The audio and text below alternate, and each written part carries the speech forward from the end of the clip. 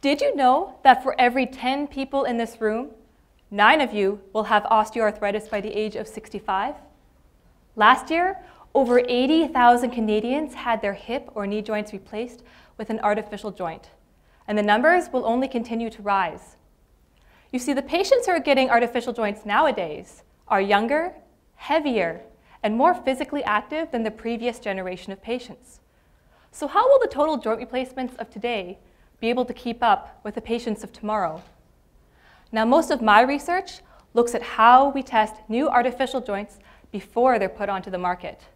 These tests are important because they help us determine how long an implant will last in the body.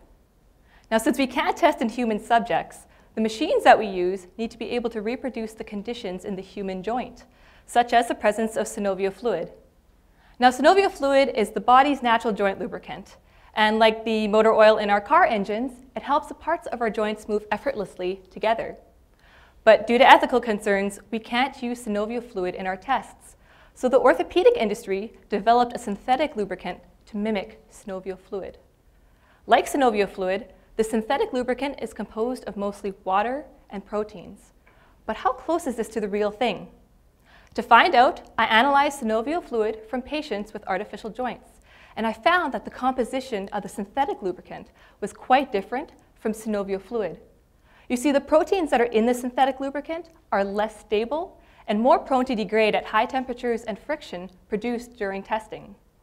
These degraded proteins can significantly affect how the moving parts of an artificial joint interact with each other. And as you can imagine, this also affects the accuracy of our predictions.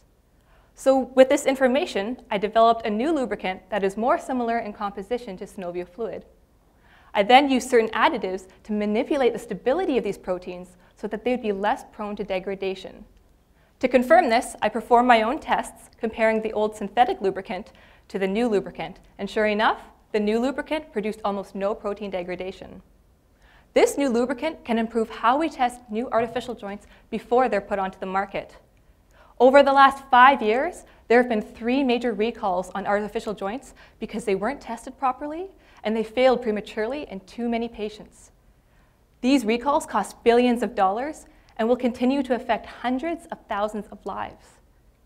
If we can improve how we test artificial joints before they're put on the market, then we can continue to create products for the future generations, better products that will last longer. Imagine the possibility of an artificial joint that will truly last a lifetime. Thank you.